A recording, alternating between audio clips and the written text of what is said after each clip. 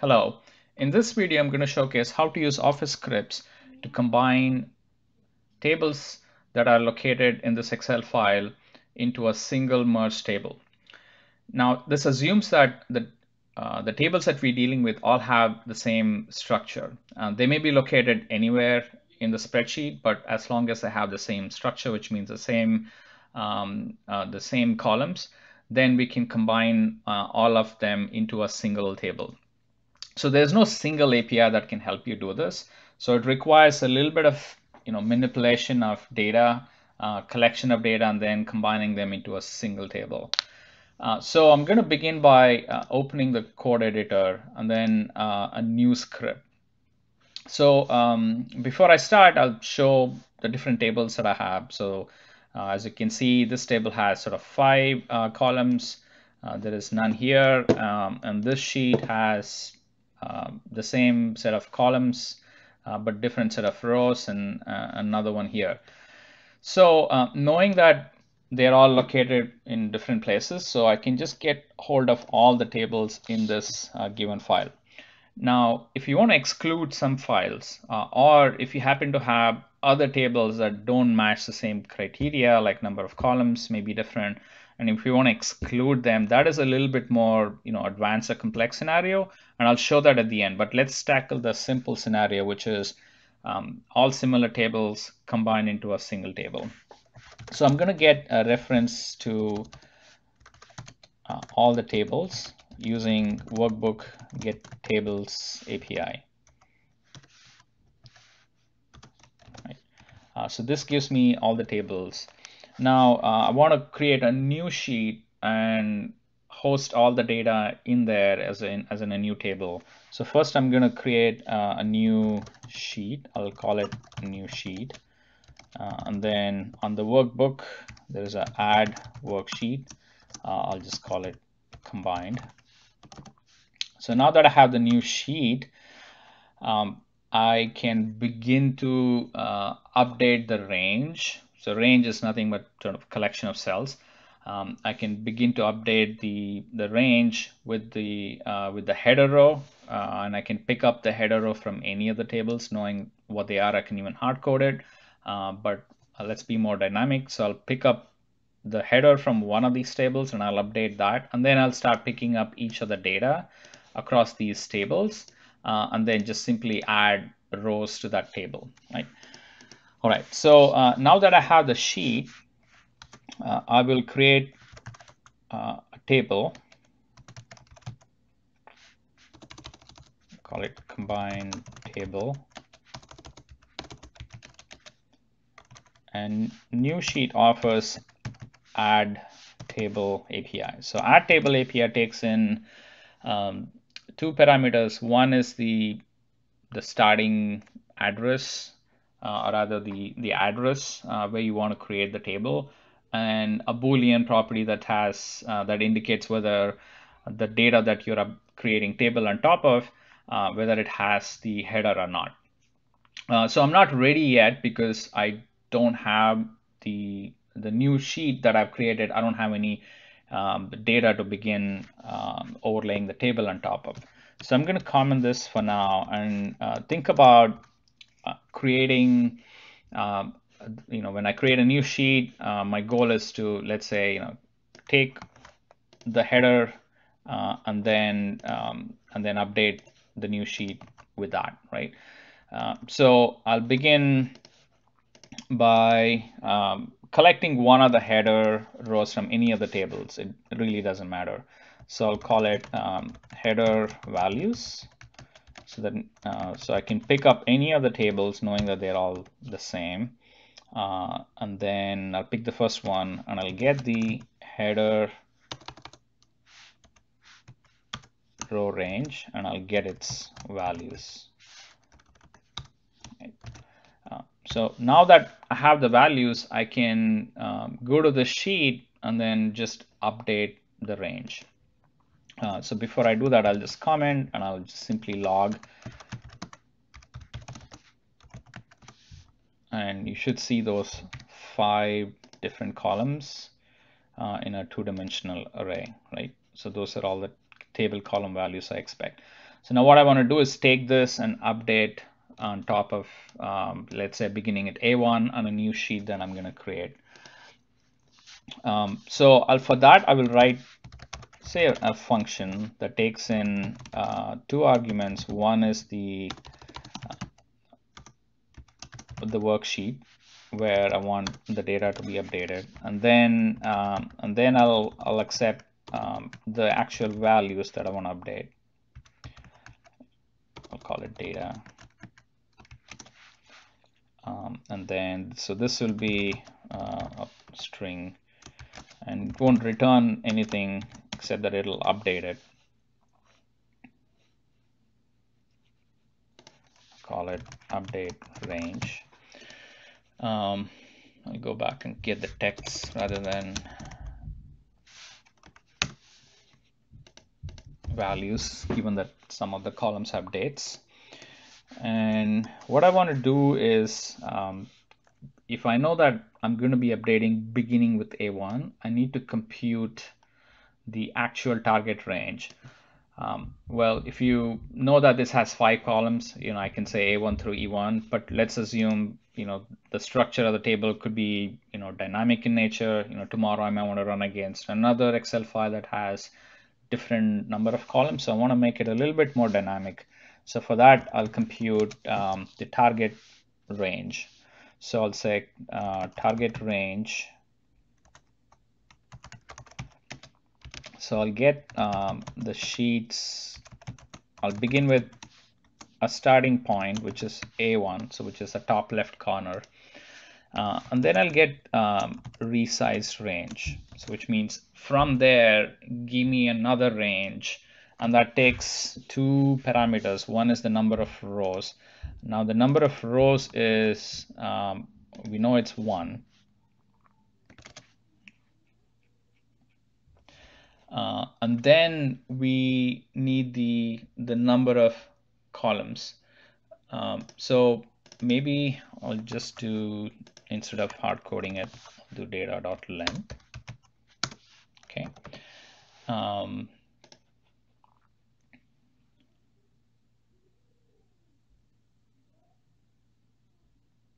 Okay, and then I will take the number of columns, so that is data. I'll take the first row and say length. Okay. Now I'm going to subtract 1 from each, given that I'm already, I need the relative size. So I'm going to get so I'm going to subtract by 1. So now I'll just simply display the new range address, just to make sure I'm on the right path here. Right. So all this is doing is extracting the header row of the first table, and then it's calling this. Let me call this function.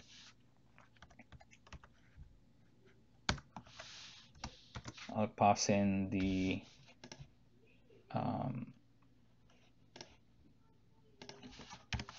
new sheet. I'll pass in the header values. Right. So that's all I'm going to do. One additional thing I'm going to do is, because I'm creating a new worksheet, I will first remove it, just so I can rerun this again and again without having to run into duplication issues. So for that, I'll get worksheet with the same name. I think I called it combined, and then delete it if it exists. All right, so if I run this, I should see, well, I should see the address of where the, all right, so it's gonna compute, so it's computing it correctly, so which is on this worksheet, A1 through E1 is where I want to update. So that looks good, and then instead of displaying, I'm gonna just use that range to set values, and I will give it the data. Right. So now if I run, not only it should create a combined worksheet, but it should also update that with the actual column values. So that looks good. So that's all I need from this function. I think it's doing what it needs to do. And then I'm gonna now create this table. So maybe instead of returning nothing, I'll return the actual range that I updated this with.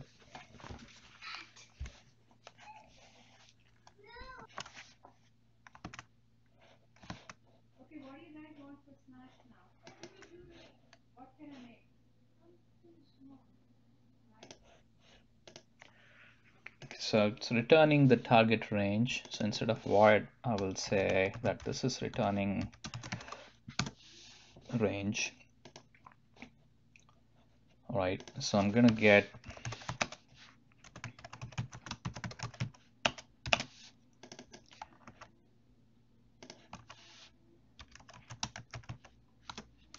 so I'll pass in the values as the target range address, and then I'll say, hey, this has the header. So now it should do all the things that it did before, but it should also create a table on top.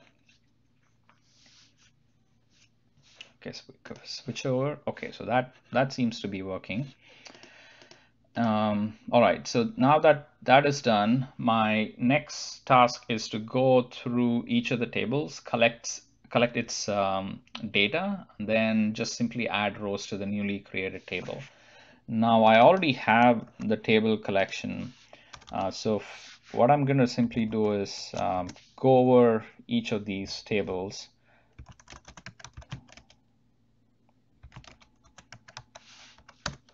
And for each of the table, I'm gonna just get its data values, and that we can get that by getting a range between header and total, because we don't want the header. If there's any total row, we don't want that either. And then from there, I'm gonna get its texts. And on the combined table, I'm simply going to do add rows. Now, add rows accepts two parameters. One is the index, so I want it at the end, and then I will say, the values are the data values. Okay, so this, before I run, I'm gonna take fetching of all the tables, and I'll put that after I remove the target sheet, because I don't want this collection to contain the target table, right? So now it's only gonna pick up the input tables. So with this, it should hopefully create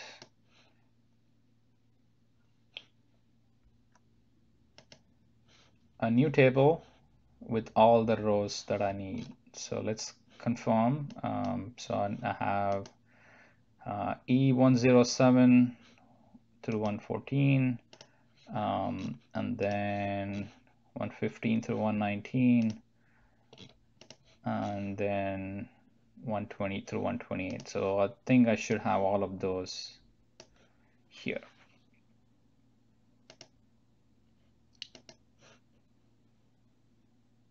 Okay, so that kind of completes the initial goal of combining all the table into a single table. Now, what if you wanted to, eliminate some table from this list? So, so let's assume that I have, in one of these sheets I have a table. Let's just insert something. Now I don't want to pick up this table. Obviously, this is different from this structure that I created. So there are kind of a couple of ways to do this. One is for each of the table, like if you happen to know the table name, for instance, like this table has a name, and if you know the exact tables that you want to copy, if you want to collect, and one thing you could do is, instead of getting all the tables, you could just get only the tables that you're interested in. The other thing you could do is, if you know the worksheets where you have your target tables, then you can just say, hey, pick up tables only from these set of sheets, and then remove the rest. So maybe that's probably an um, easier place to do that. So let's target that. So let's say I have sheet 3. I want to pick up from sheet 3, and then sheet 1, and then sheet 2. So 1, 2, and 3. So I don't want anything else. So what I'm going to do is I'll create sheet names from where I want to pick up. So I'll call it sheet 1 and sheet 2, and then sheet 3. So it will not pick up the new table that I created here. So it'll only pick up from those 3 different sheets. So sheets themselves have get tables API. So for instance, here there is the workbook get tables, but sheet will also contain the workbook get tables. So what I'm gonna do, let me first save this as copy tables as a script. So this is sort of, think of this as a simple scenario. I'm going to create a new script, and I'll call it copy select tables. So I'll have to work this logic a little bit, which is, instead of getting all the tables here, I only want to get tables for each of these sheets. So this entire logic will need to go underneath another loop. I'll call it sheet names. Let's do a for each. Call it sheet.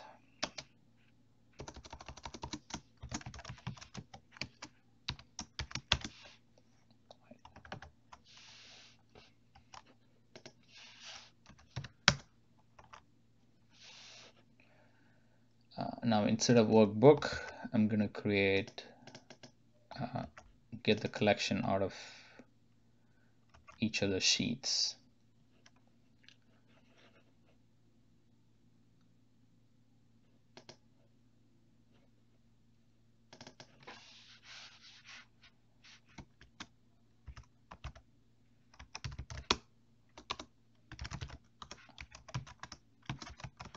So for each of the sheet names, I'm going to get the actual sheet, and then I'll call the get tables on it. So from then on, it should work pretty much the same, except that I don't want to create the target table more than once, right? So for that purpose, I will extract this piece out, or maybe do that just once. So let's call it, let's target table created. Initially it is going to be false. So here, say if target table is not created, and then I will want to move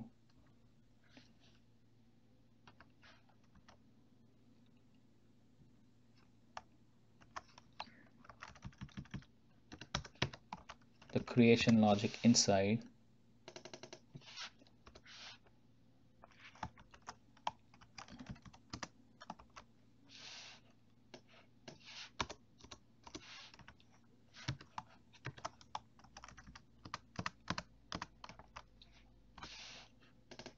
And then I will make this true.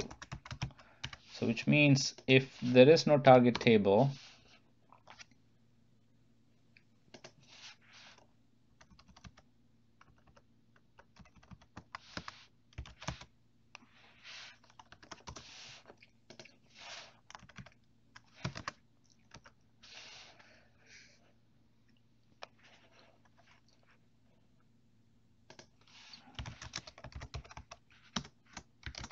So what this is doing is if there is no table, if the target table has not been created, it'll pick up the first table of the target sheet, and it could be any sheet, doesn't matter because they're all the same. And then it'll create, get the target range. It'll call the same update range function, receive the target range, and create the table, and then it'll mark the table created as true, so that way it won't pick up, it won't go into this logic again. So it's going to just create the table once. And then for each of the sheet, it's going to get all the tables. Well, in this case, I only happen to have one, but if you had multiple tables in the same sheet, it'll work the same. And then for each of the table, it is going to append the values in terms of add rows. So if I run this, I should get the same output. So let me run this.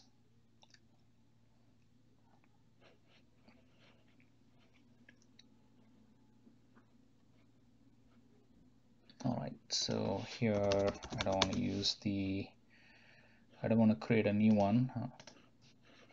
I was complaining that combined table was undefined, which is true because I was assigning it to a new variable. Okay, so if I go back here, now you see that it is working correctly.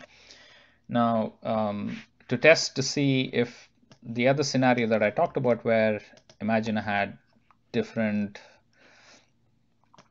tables or multiple tables in the same worksheet. So let's just make it E130 just to test.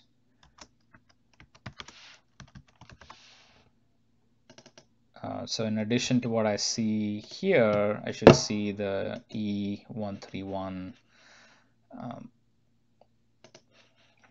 Right.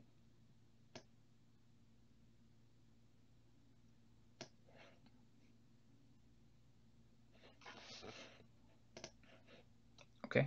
All right. So you see that even if a sheet has multiple tables, it'll pick up and update it. So again, so this is a bit more advanced scenario, but you are likely going to end up using the first scenario, which is you know the structure of the tables, and that is all the set of tables you have, and then the previous script that I wrote, which is a copy tables, just combines them all into a single table. So hope this was useful. Find the source code for each of the samples in the description link. And if you have any questions or comments, please leave a comment at the bottom. Thank you.